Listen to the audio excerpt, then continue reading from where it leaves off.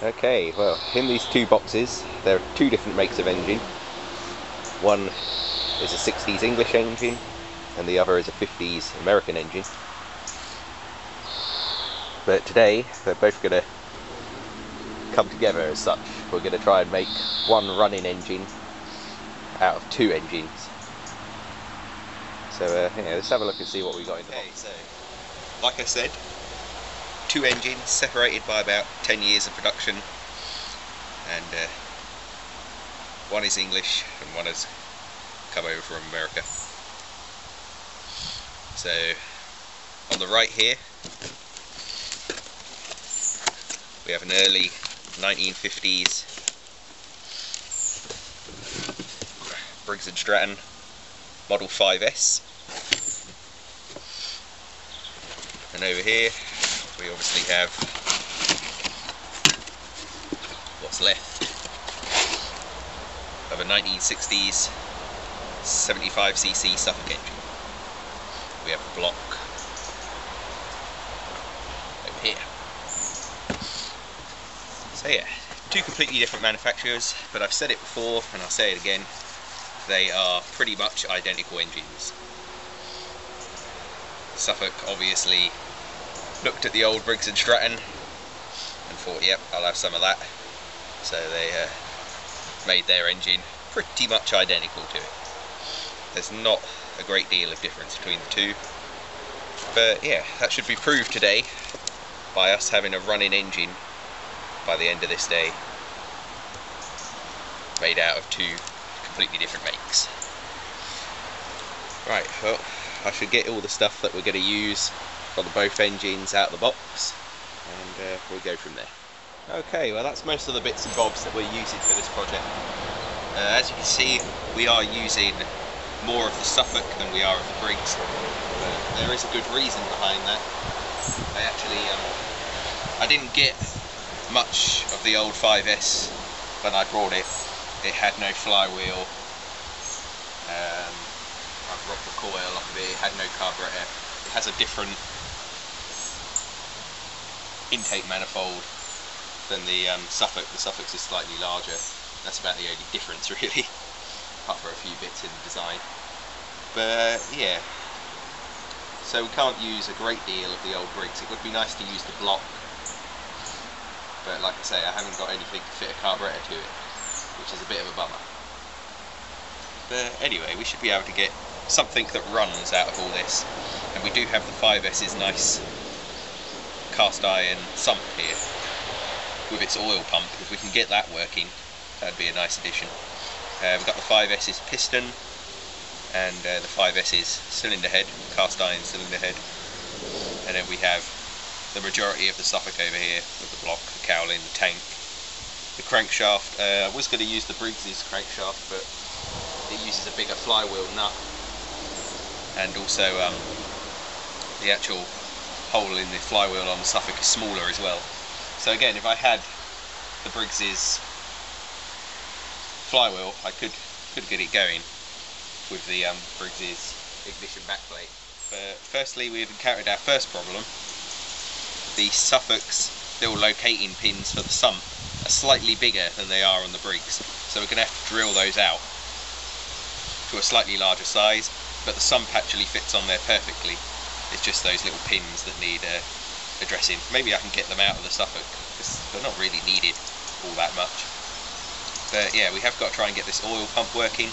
That'd be a nice thing to use, because I'm not sure if we're going to get clearance for an oil dipper with that in there, so it really is crucial that we get that working. Yeah, anyway, so we'll crack on, we'll do a few more things and see if we can get that oil pump working first. That'd be the first step. But I'm hoping to have a running engine by the end of today. Okay, well hopefully you'll be able to see, probably by the bloody mess, that we have got this tiny little oil pump working. So yeah, we should be good to go now. We're going to have to drill out those bits of the sump then we can start to make a start. Oh, very good. Right, well, let's see what we can do.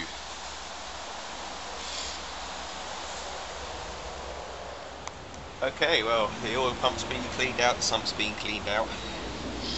The holes have been drilled to suit the locating pins on the Suffolk block. Yeah, everything's going well so far. The pump meshes okay with the cam gear. It's going to be a little bit noisy, I think, but it should be fine. So yeah, just got to fit in the crankshaft of the piston now, and we'll go from there. Just go clean up the bore and the piston.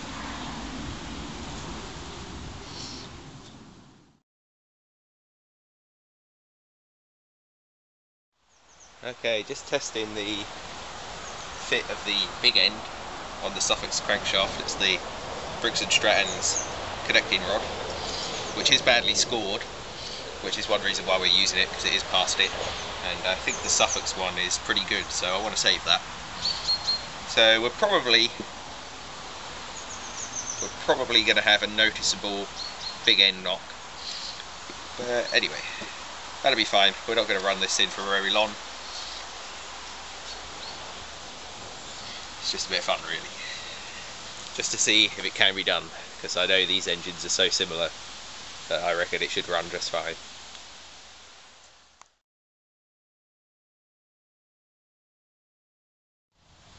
Okay, well, that's the 5S's piston and connecting rod, now fitted in the Suffolk block and connected to the Suffolk's crankshaft.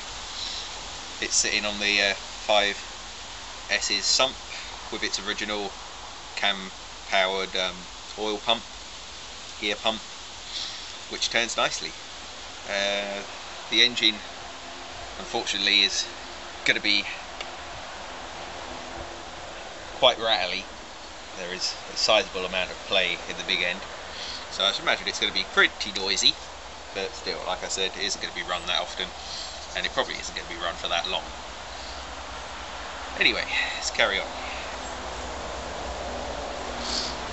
We've got to make up some gaskets now and find a couple of bolts for the old Suffolk. A couple of them have gone walkies. Okay, well, we're finally making a bit more progress after a few hiccups. Got quite a lot of homemade sump gaskets here to get the clearance for it to mesh nicely with the oil pump. But the oil pump is working. We've got the Suffolk's ignition sorted out now, and that's producing a nice little spark.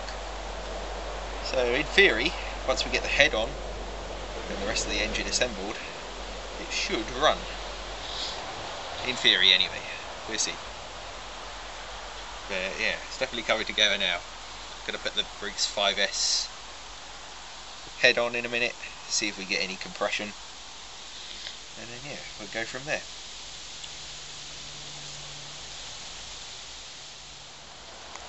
Okay, well, more progress has been made. We've got the cylinder head bolted down, the Suffolk's exhaust and manifold on the block. Flywheel is also on. The starter cup is on, but we're not going to be able to use the recoil at the moment. I've got to sort something out for that. So we're going to have to try and rope start it for the first time. Should be interesting. Yeah, we're just about to put the cowling in place now, and then we'll carry on from there. Carburetor will be the last thing we sort out, and then we'll be ready to see if she'll start. Okay, well, the creation is finished, and we're ready to see if it starts. We've cleaned the carburetor out, mounted it on some little skids a bit quick. So yeah, we're ready to see if it'll go for the first ever time. Got some fuel in this fuel tank. Just found out that a old Villiers banjo fitting from the carburetor of an old Villiers engine that I used to have fits this tank perfectly, so we can finally use this tank for some things that don't have fuel tanks, so every Suffolk we have doesn't have to have a fuel tank mounted on the front of it.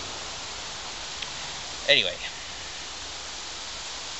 let's see if we actually get anything.